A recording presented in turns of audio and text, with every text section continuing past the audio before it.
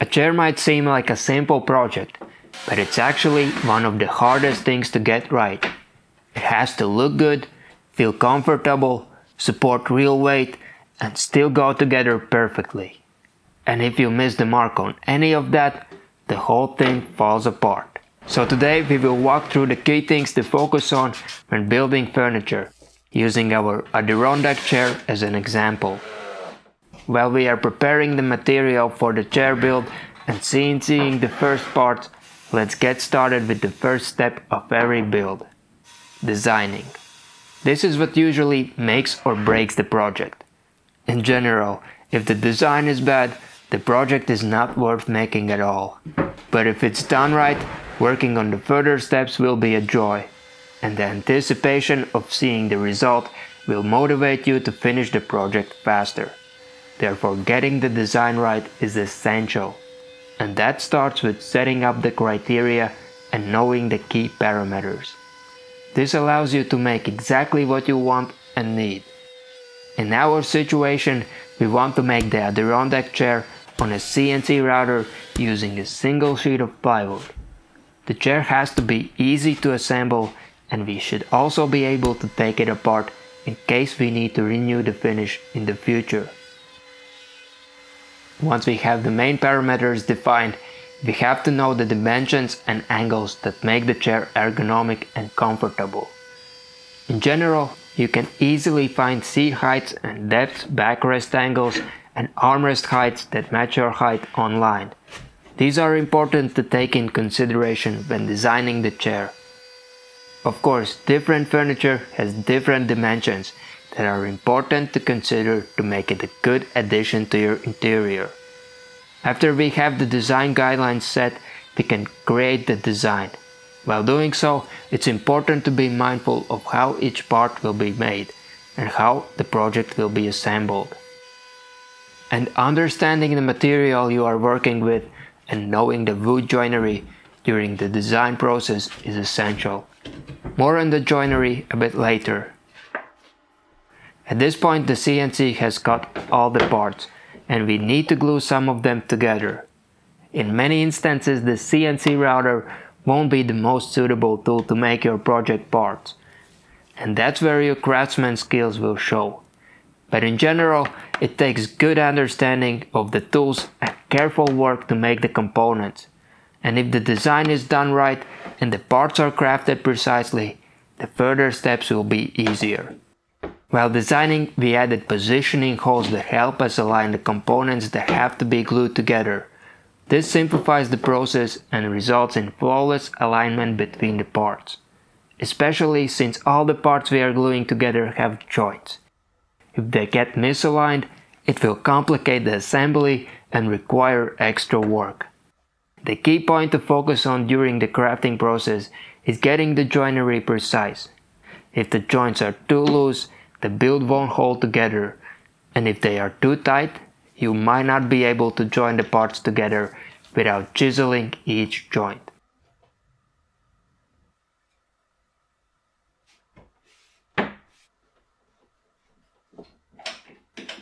While the glue is setting, we can trim the edges of the remaining parts, making them nicer to work with.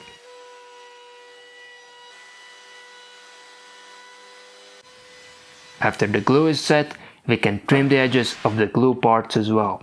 While doing so, we can start thinking about the finishing. In general, we have two options: finishing the parts before assembling, or assemble the project and then apply the finish. The key here is to know which will be easier and provide a better result. For projects like Adirondack Chair, finishing the parts before assembling is a better option. Once assembled, there would be many hard-to-reach areas that would be challenging to finish properly. One step that we cannot skip, regardless of finish option we choose, is preparing the wood surfaces for the finish by sanding. The sanded surfaces not only makes the wood smoother, but they also raise the wood grain on a micro level, allowing the finish to adhere better to the component, which is beneficial in the long term. The most important part here is to understand what grade of sandpaper you should use. Different finishes require different smoothness of the surface. Therefore, it's important to read up on the requirements for the one you are using for your build. For example, if you are using too rough of the sandpaper, it might be noticeable after the finish is applied. And if you are using higher grit sandpapers than needed, you might be doing extra work, and it actually might not be the best option, since the finish might not stick to the surface as well.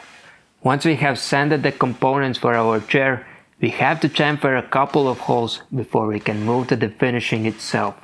The chamfered holes will make sense when assembling, I promise.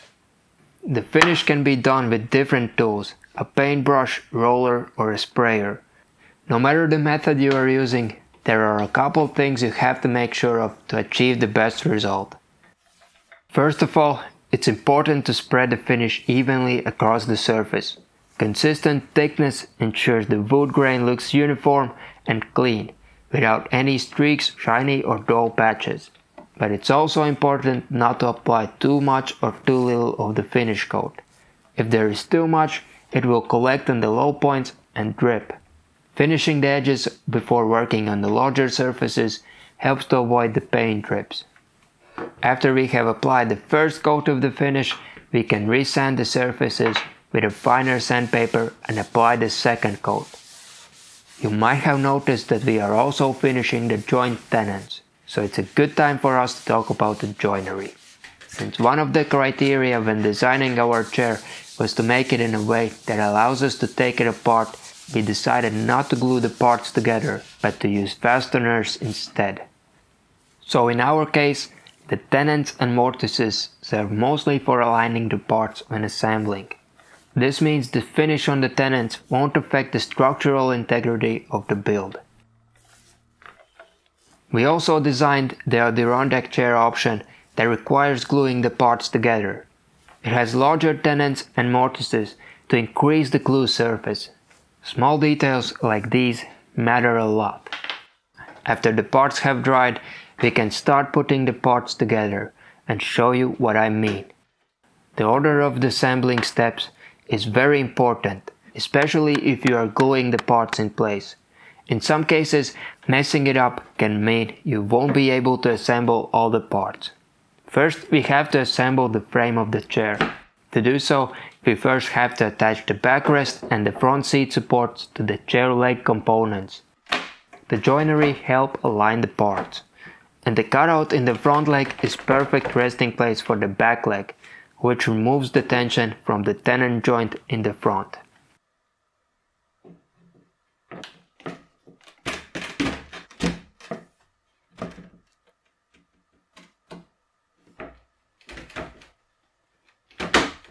Once we have assembled the main frame, we can secure the parts in place with screws. To prevent the screws from splitting the plywood, we have to pre-drill the holes. Now it's time to pull the parts together. For this project, we are using stainless steel screws, which are suitable for outdoor use. After the screws are in place, we can attach the backrest components and pin them in place with more screws. The simple mortise and tenon solution makes assembling the project a breeze.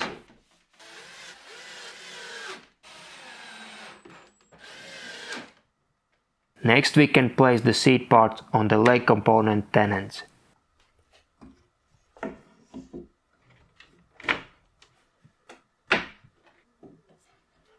There is not enough space for the hole drill to fit between the seat and the armrest. To secure them in place, we need to have the angular adapter for the drill.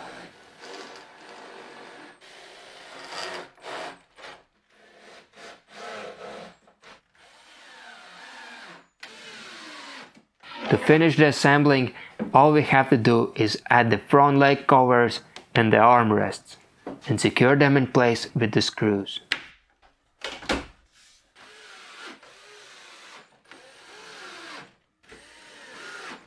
After hours we put in the project, the result looks remarkable. But the most important thing about the chair is whether it's comfortable. Yeah, this is nice. The backrest is at the perfect angle Plenty of room on the armrests. To be honest, now I don't understand why these are not more popular in Europe. The result is more than satisfying, but most importantly, now you know why the chair is the best project to test your skills on. If you know how to make one, you can take up any woodworking project. And if you can design and create a comfortable chair from start to finish, you have my utmost respect.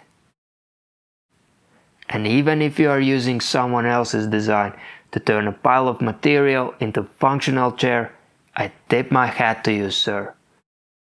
If you would like to test out your skills and make the Adirondack chair we built in this video, you will find the CNC files for the build on aribabox.com.